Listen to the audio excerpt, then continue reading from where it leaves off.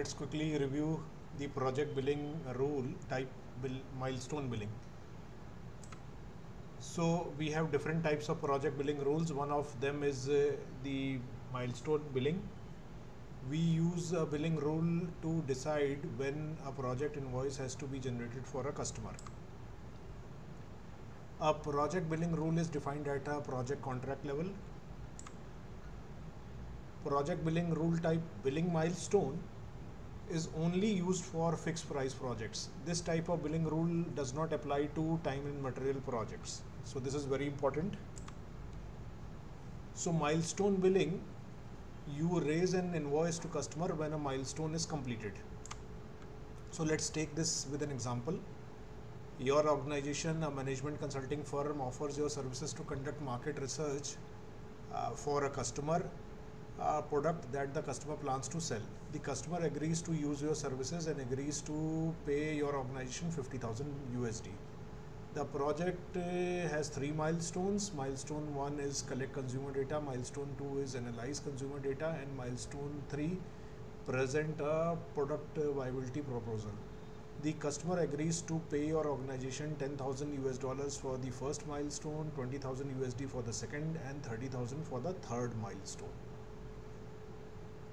So we will take this example and set up the system, and let's see how this behaves. So quickly I will go to the finance and operations. So this is a project contract ID 130 which is already created. This contract is used in a project whose ID is 157 and it's of type fixed price. See, the project ID is 130. So I'll be using this project and this project contract ID for this example. So let's go to the project contract and create the billing rule. So this billing rule will be of type milestone. And next I will go and create the milestones. So for example, for this example, let's say milestone 1 is collect consumer data. So I'll name it as milestone 1, and the amount agreed to be invoiced for this milestone is 10,000. Milestone 2 is let's say analyze consumer data,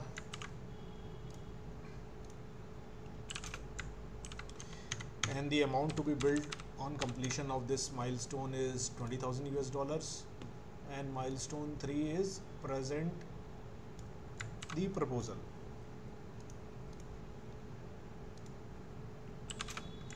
And the amount to be raised on completion of this milestone is 30,000.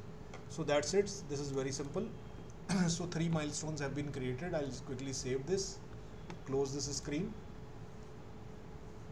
Now let's say the project starts, the project is released. If I go to the project, the status is released. And after some time, let's say milestone 1 is completed. The project manager and the customer both agree that milestone 1 is complete and we can go ahead and raise the invoice. So the project controller or the project manager has to come to the project contract and click on manage contract status and update milestone status. So let's say the first milestone is complete. I will mark this as completed. Click on OK. Save this form. That's it. Next is I will go and raise the invoice proposal. So when I raise the invoice proposal, this invoice proposal can be raised from the project contract or the project, same process. Simply the system is proposing me that the milestone 1, which is collect consumer data for 10,000 US dollars, is completed. I will go and select this and do a OK. So if I check the totals, the amount is 10,000. Simply go and post this.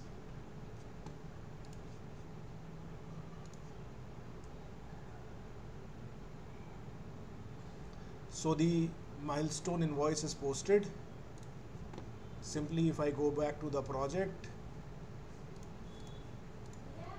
and click on invoices,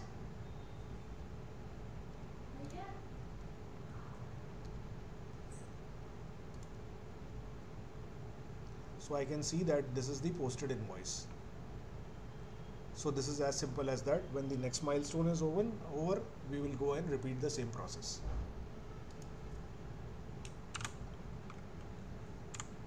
So happy learning. Thanks for viewing.